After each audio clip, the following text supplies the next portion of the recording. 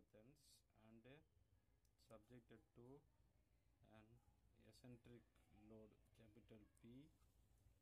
Right, eccentricity means the load should be applied at an axis which is offset from the axis of the column.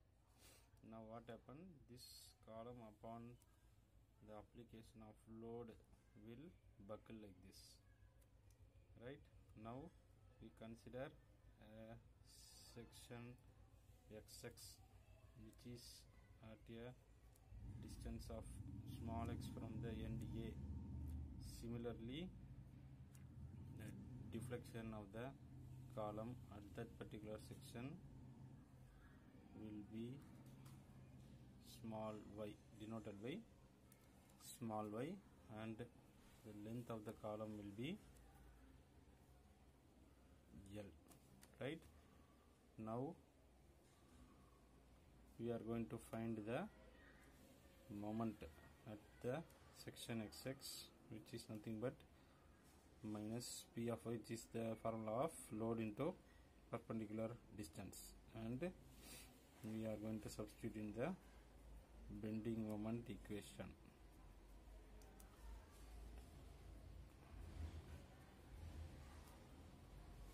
Right, rearranging the same, we will be having the second order differential equation. To solve this second order equation, assume k square is equal to t by ei.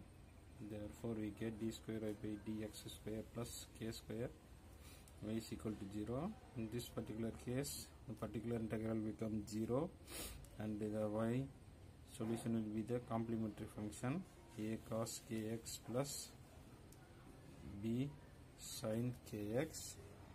So here the boundary conditions are at x equal to 0, y is equal to e, at x equal to L,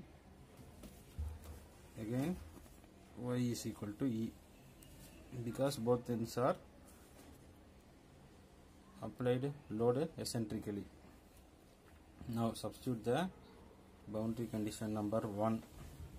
We get e is equal to a cos k0 b sin k0. Simplifying, we will get the value of constant a as the eccentric distance small e. Applying the second condition, we get e is equal to, again a will become e cos kl plus b sin kl. So simplifying, we will get the value of constant b, that is equal to 1 minus cos kl by sin kl. Using the trigonometric identities,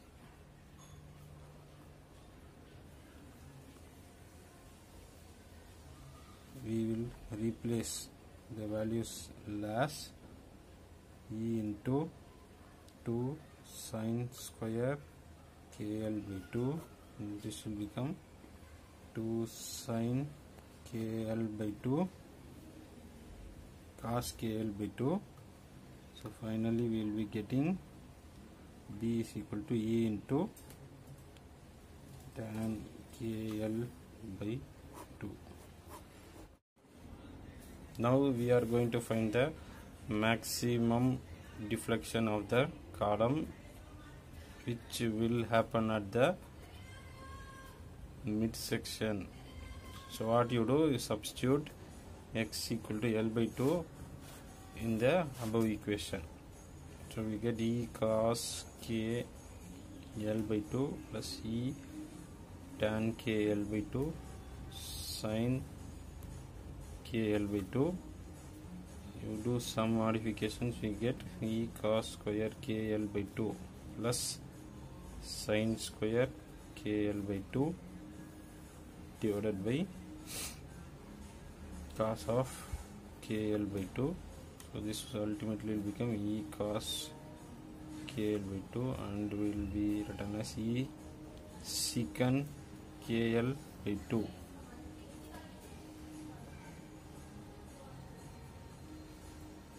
Right?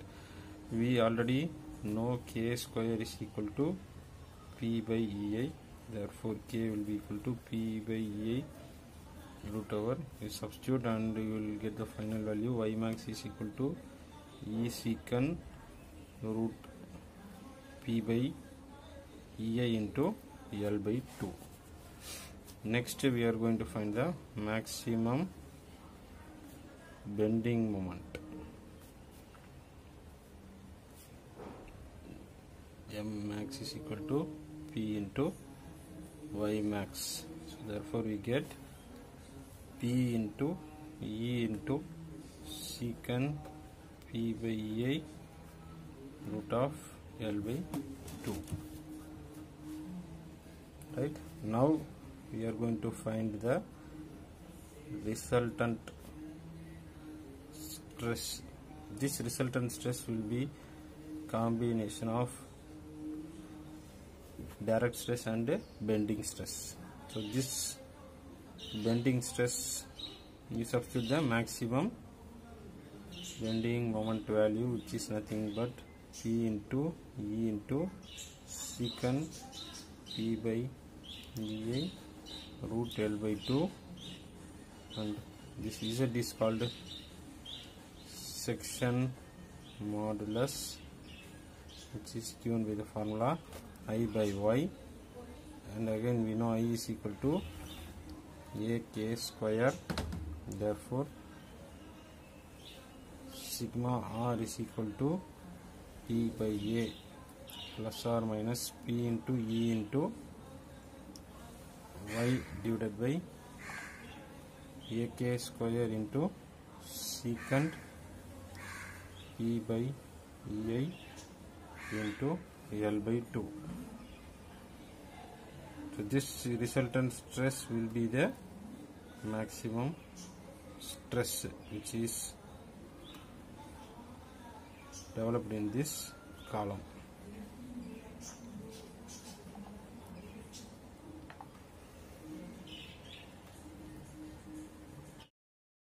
Written as sigma max equal to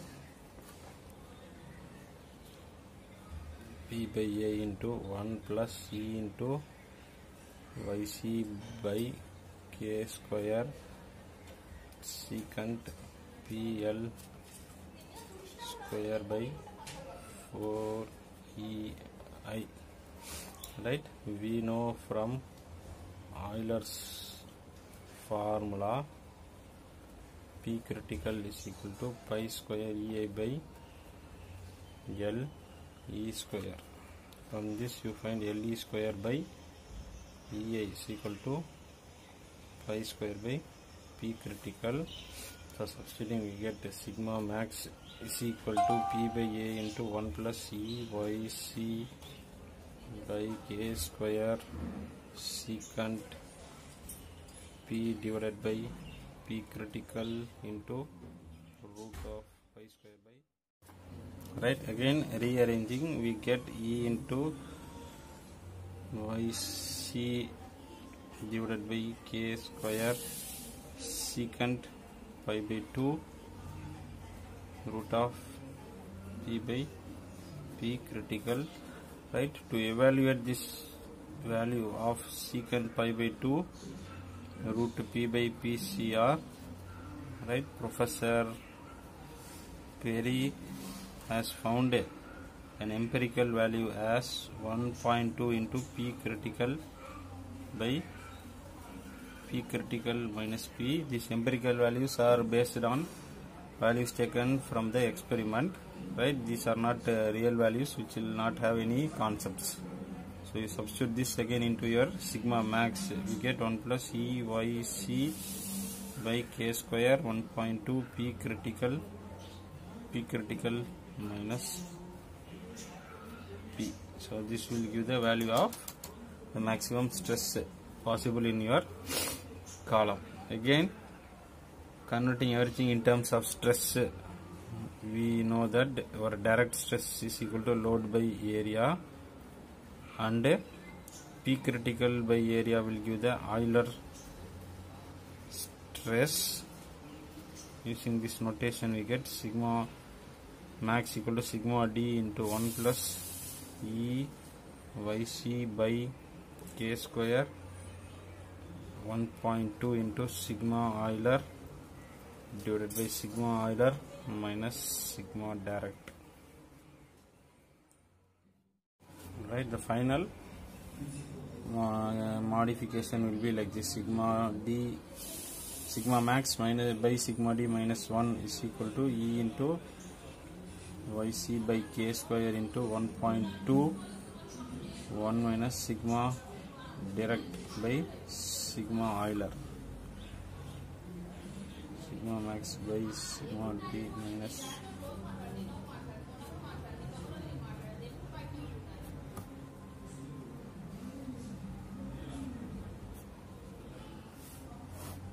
right. This above equation is famously called as Perry equation.